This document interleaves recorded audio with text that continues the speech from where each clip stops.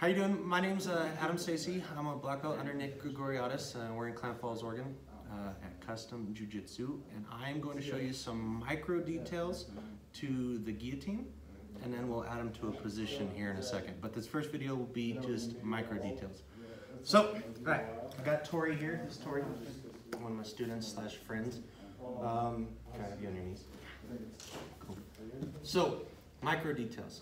A lot of people finishing the guillotine, I think it's big picture with the body, how you stretch or whatever, and that's part of it, but we're going to talk about the little things you got to do too to really make it effective before you throw the body into it. So right here, on the back of her neck, the nape, I'm going to plant my shoulder right there, and I put my wrist under her chin.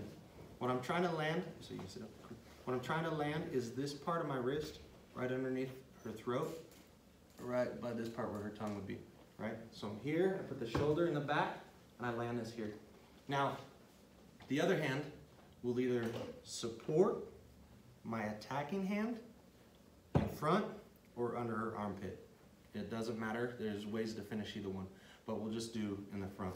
So I'm here, under her chin, I keep that shoulder pressure here, I don't let it slide off, here, and then I'm supporting my attacking hand. Then to finish, I'm going to keep it clamped, and I rotate my wrist like I'm checking my watch underneath. And so those are the micro details with all the body mechanics, and we'll do one with the body mechanics here in a second.